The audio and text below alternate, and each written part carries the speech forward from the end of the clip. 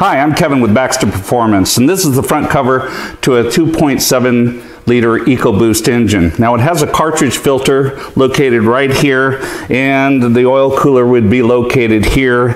But what happens with this engine is it totally drains back in about 18 minutes. And let me show you how. So now this is the inside of the cover, and you can see with this plate off here that the oil comes up from the oil pump, travels up here, goes out to the cooler, comes back in, and then travels over to the oil filter area where it floods the oil filter and then continues on to this outfeed port, and there would be a down tube here and feed the main oil galley just above the crank.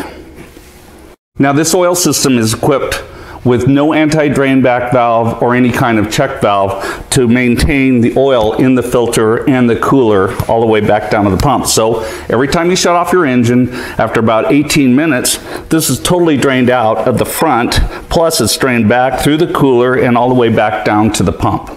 Now your owner's manual will tell you to wait 15 minutes before checking your oil level, and this is why, because it's totally draining out. But there's some mechanics out there that'll tell you that just because of the way the heads are built and everything, it takes a while for the oil to totally get back down into the sump. Well, that's not true.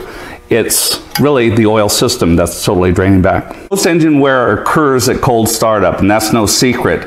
But having a prolonged dry start really exacerbates the problem and makes it even worse. But we have a solution. Baxter Performance has introduced a cartridge to spin-on oil filter adapter that allows you to take advantage of the anti-drain back valve found in most spin-on oil filters.